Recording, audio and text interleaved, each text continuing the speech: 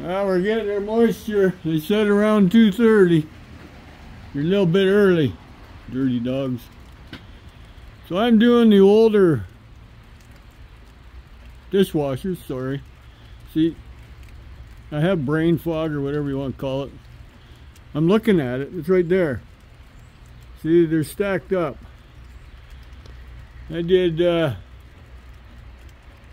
3, 4. This is number 5. Got the wire and motor off. I gotta check the inside yet. We got that one to do yet too. I did a fridge earlier. 3-to-1 on the copper motors. Pure copper. All copper. Not pure, but all. Big and little copper. This is the one that has the, I call it half and half. It's got aluminum and the middle is copper. But these, you can tell the difference between the two. The one with the aluminum has a thicker shell, see? The ones that are all copper are thinner, see that?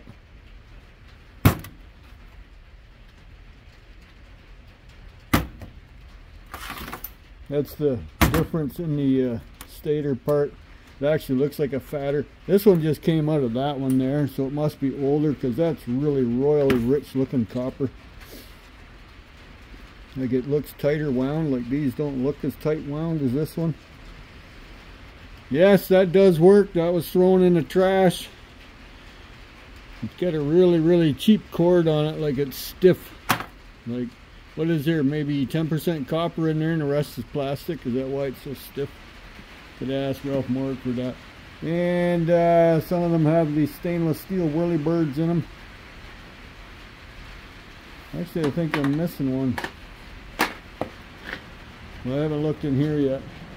I'm gonna go out in the raindrops for a couple seconds, and like I haven't thrown any motors in there, so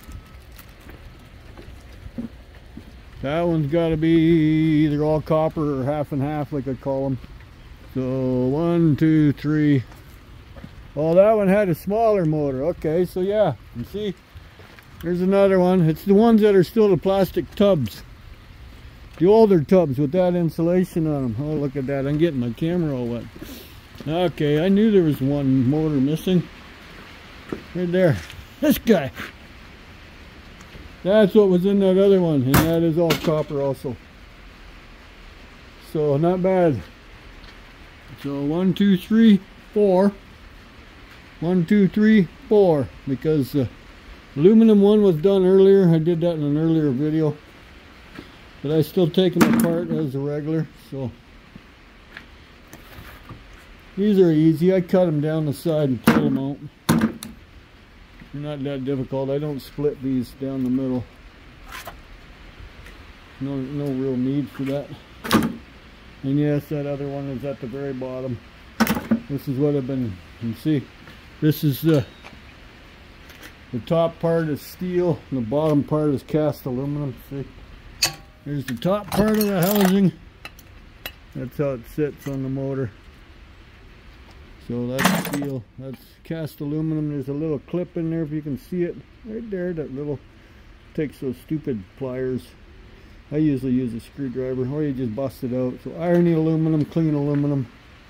There's a in there. What's this? Oh. Yeah, I'm getting, okay. I don't know what you are. I don't know what that is. Some type of module. It's been here for a while. Hyundai.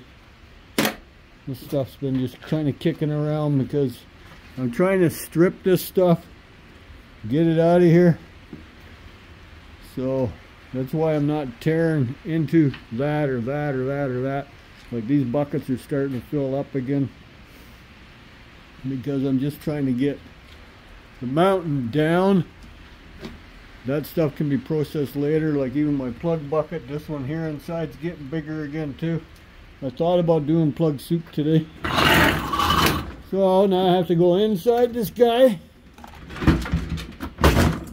I know, dishwashers, who does them? All look, see, another stainless steel whirlybird.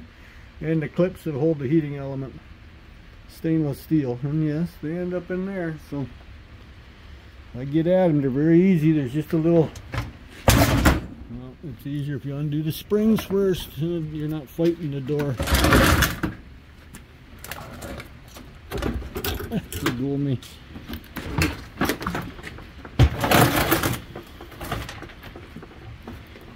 Then we take this guy out.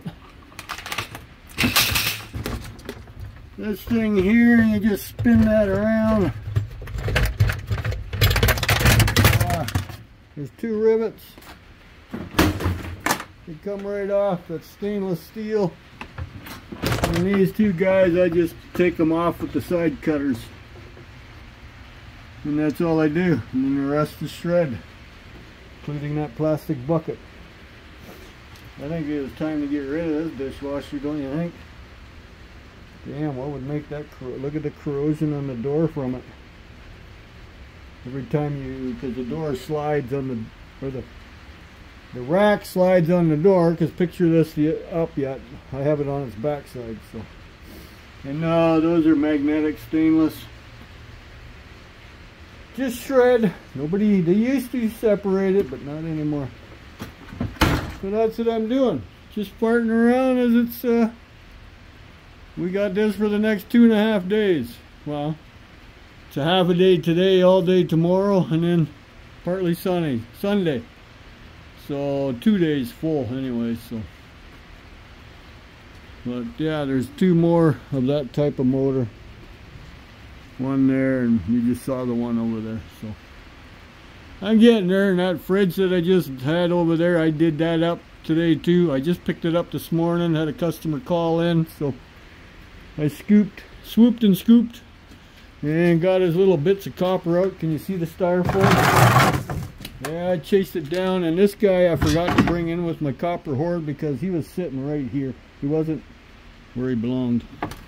So now he's in the bucket, but there's the copper out of the back of the fridge. I chased her down. A little bit of stainless. It's starting again. That brass is getting fuller. I've been putting it in that thing now instead of the bucket. But I also have been adding more to this bucket. These little bits and pieces come apart. Yes, I go after them. See, they're in the bucket, getting there. Yeah, they pop right out of the plastic. It's not that difficult. So, but anyways, a little up to date. That big hoard I picked up a week or 2 ago, I haven't touched any of it. It's there, it's there,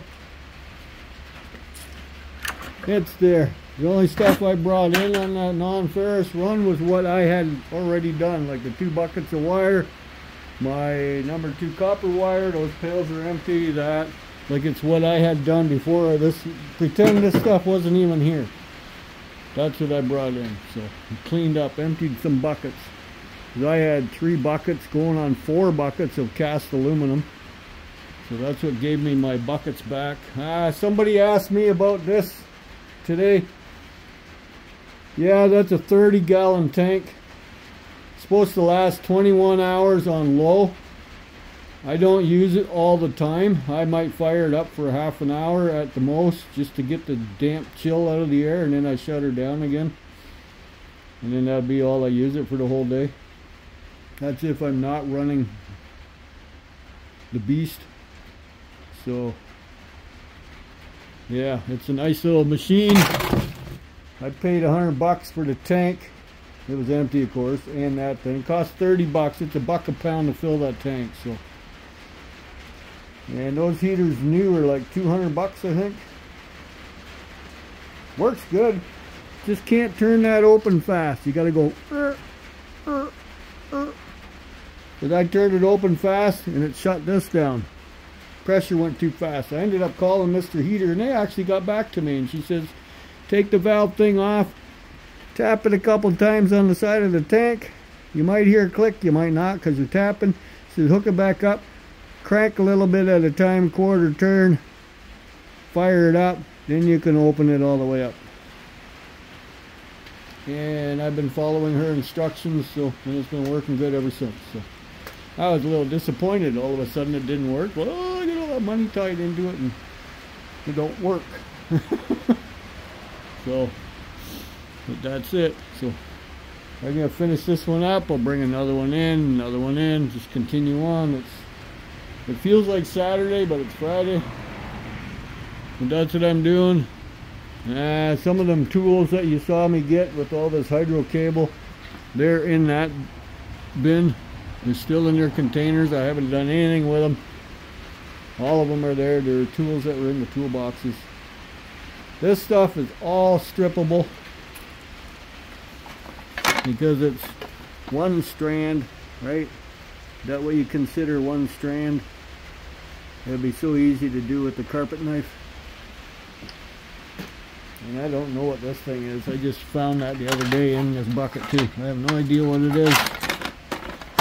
But this thing was in here. And he says that's all brass. I go, okay, that's perfect. Have to add that to the hoard too. Let's take that steel handle off and see it's good to go.